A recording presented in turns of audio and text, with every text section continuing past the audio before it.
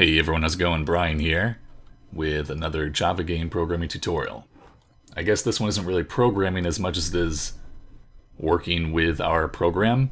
So last time when we left off, we finally have, multiple towers, each with their own individual firing speed and projectiles and projectile effects, like the slowing effect going on right down there. And I know I said I was going to be doing commenting this time, but I think I'm going to move that back one more episode where we go through and kind of comment through everything and make it all, easy to understand. Because I'm realizing as I look at this that we have a lot of the makings for an actual tower defense game, right? So we already have like a way to make towers and enemies and mazes and maps and money and cost and score, lives. We have a lot of that kind of already built in. We have a good framework for a game to the point that a lot of people already have been going ahead and kind of making their own versions of the game. And I definitely think it's possible for people to expand very, very far beyond what's shown in this video, right? So obviously this video and all the other videos are only 20-minute segments, and I'm just trying to get the bare bones basic code down so that everyone else can make their own game kind of based on this knowledge and based on these tutorials. I'm not actually going to, well, I will eventually through the series, make a complete game that will be deployed or whatever, and you can find it on, who knows, wherever we put it online. But what I'm saying is, the way I'm going about doing that is I'm trying to get the bare bones framework done for each important part of the game. Like first it was, getting the screen to work, then drawing textures, then maps, then enemies, then towers.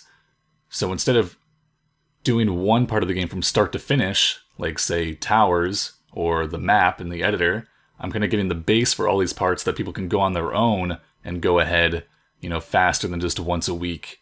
So all of this to say, to wind around to the point that I'm trying to make here, this episode we're going to focus on not actually adding new code to our game, but I'm going to show you guys a quick and easy way to export your game. And this is something that people have been asking me for a while now via emails and comments and on Patreon as well, is how they can export their game and send it to friends, or family or whoever, or post it online for other people to try and play it. Because right now you need Eclipse, you need to open the project in Eclipse, you need to link up the libraries. It's way too complicated. You can't just sit down at your friend's computer and say, oh, let me show you what I made, and then spend the next 20 minutes trying to download, LWJGL and link up the libraries and stuff. So what we're going to do this episode is we're just going to make it so that you have one executable file that you can email to people or send or upload, and when they run it, they can play their game. Or they can play your game, assuming that they have the most recent version of Java installed, which most people do. First thing we're going to do is export our current project. Mine is called Game Project, so just right-click on your project file name right there, and go to Export. Now we're going to select Runnable Jar File, and hit Next. And some of this might already be filled in for me, but it might not be for you, so just try and copy what I have on the screen here. The launch configuration, I'm not going to click this because I have a million projects that are not related to this tutorial series. But it should say boot. It should say the name of your class, which contains your main method. So in our boot class, if you name it the same thing as I did, has our main method. So it should say boot right here. Export destination, you can click browse and save it wherever you want. Mine's going right into my desktop. And you can name it whatever you want too. This name doesn't really matter because it's not what people are going to see. Just make sure you name it something that you will know what it means. So like game version, game version 2, I'll name mine. And library handling, just copy required libraries into a subfolder and click finish.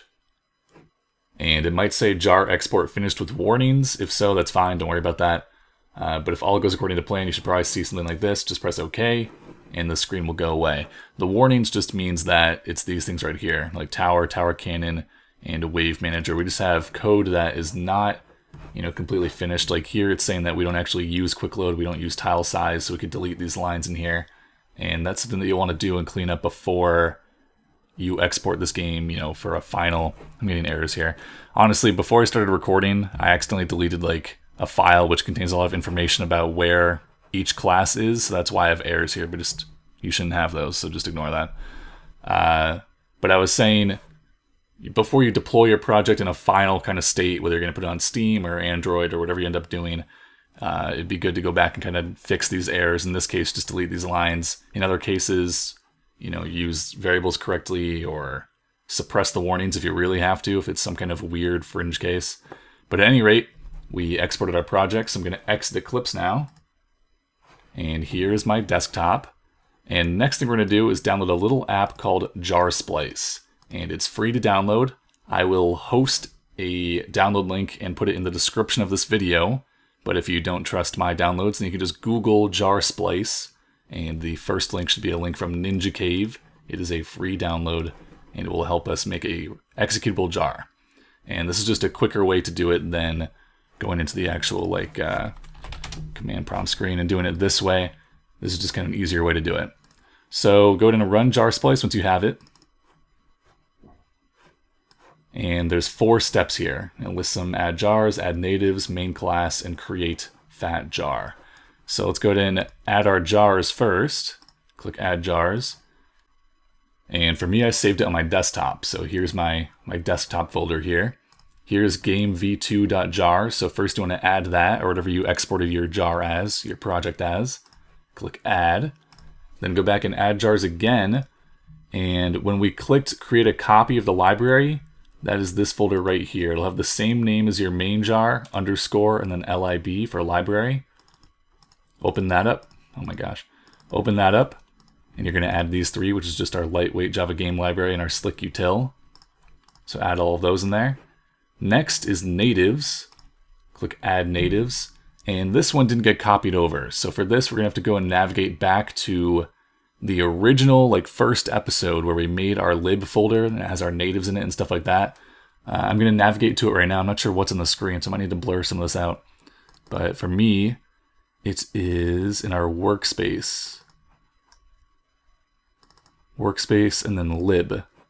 Natives. And you're going to add all these natives, every single one, and click add.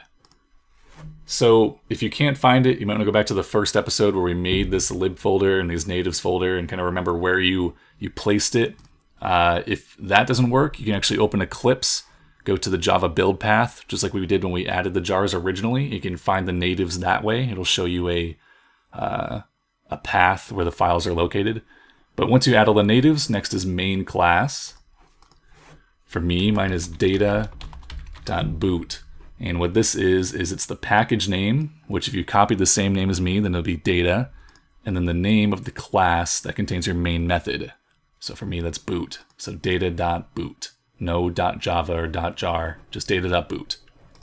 And finally, create fat jar. So go ahead and click this button, and we're going to save it to our desktop. This is the actual file that people will see. You can name it whatever you want. So I'll just name mine game runnable. Brian is cool. That's the name of my game now. Click save. It'll say it was successfully created. Okay, exit. And here is our game. So you can, this is our entire game in one file. And it's actually not that big. We have a pretty small game here. It's only 2.7 megabytes. So pretty crazy. Double click it to run it. And you can see it works. So here we are on the menu screen here. If we click play, so I'm going on my window. If you click play, we're in the game, just as we remember it. And it's completely portable, so you can move this file wherever you want. You can send it to friends, upload it to websites, do as you wish. Something else that's cool is, say we can put it in a folder here and just name it, game folder. It doesn't need to be anywhere specific to run. It doesn't need to be in the same folder as your library or anything like that. It can be in its own little folder here, and it will still run perfectly. Not only that, but if you run it and go to our editor and we make a quick map here, that's supposed to be a smiley face, I guess, with a blue nose. Don't judge my art. If you click S to save it, we can exit the game. You can see it saves our map right there, and that all works fine. Run it again, go to our editor, and our map is still there. So that is how we can make our game portable. So I know a lot of people have been asking that for a while, and hopefully that helps you out. Next episode, I'm planning on going back and doing that editing through the code and cleaning it up a little bit, commenting, stuff like that. But for this time, I think that is about it. So hopefully you guys enjoyed the video. Make sure to leave a comment if you have any questions or if it didn't work out for you, or just to say thanks that it worked for you. That'd be cool too. Thanks for watching, and I'll see you next week on Indie Programmer.